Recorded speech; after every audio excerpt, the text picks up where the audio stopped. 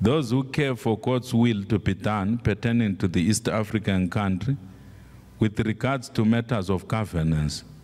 The Spirit of God says you must form prayer teams and organize regular prayers for the person whom God has chosen.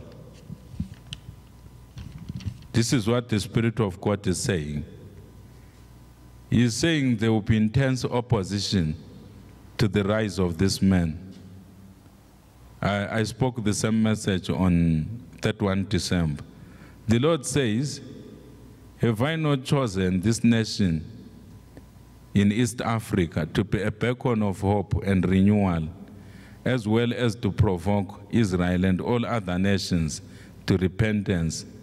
The Lord has regarded this nation as one regards with favor a rare flower in a garden. The question still remains, will you choose what I've chosen, says the Spirit of God. Let us watch and pray.